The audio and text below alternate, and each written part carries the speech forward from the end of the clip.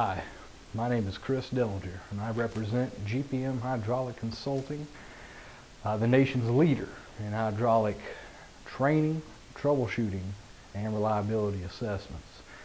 Today, I want to talk about cavitation and aeration, the difference between the two, and how we can fix the problem. Cavitation is the formation and collapse of air cavities in the liquid.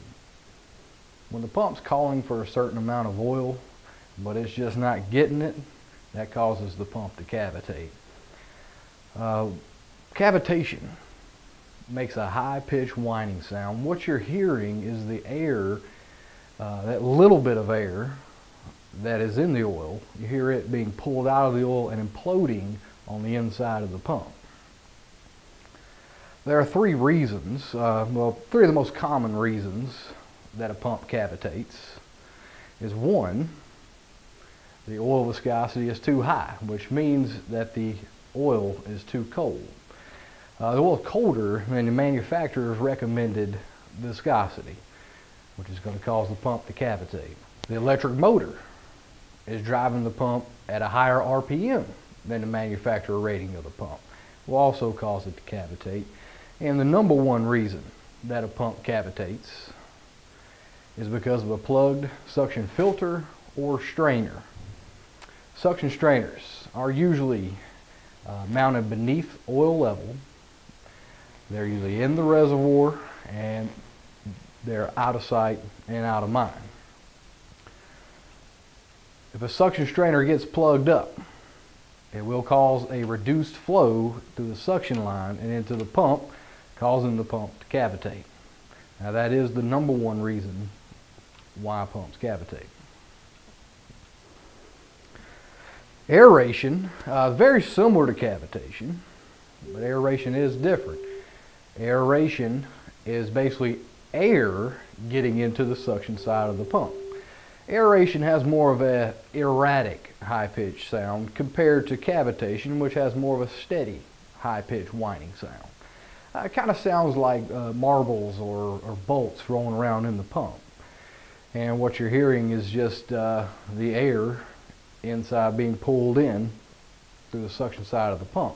Aeration causes foaming in the reservoir, and over time will eventually destroy the pump. One reason that you might have aeration is because of an air leak in the suction side of the pump. If you do have an air leak in the suction side of the pump, what you can do is get you a squirt bottle of oil and spray it on fittings on the suction side, and when you hear the sound go away momentarily, then you could usually pinpoint where that air leak is at. A fluid level being too low. If you don't have enough fluid in the reservoir, what will happen is kind of like the water in your bathtub. When the water in the bathtub, when the bathtub is full, of course, you don't see a vortex as it's being drained. But once it gets down low enough, it creates a vortex, and then you can hear the air being pulled in, with the water in the tub. Same thing happens with hydraulics. In the reservoir, it will create a vortex of the suction side, and then the air will be pulled in. The most common reasons of aeration are an improper installation. Not having the coupling aligned properly will cause the pump to aerate.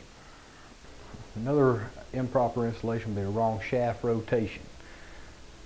Most pumps should have an arrow that indicates the direction of rotation.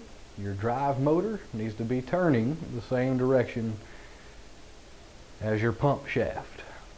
If it's not, it will cause it to aerate. If you found this tip helpful, visit us at gpmhydraulic.com for more training tips and to learn about our two-part training system.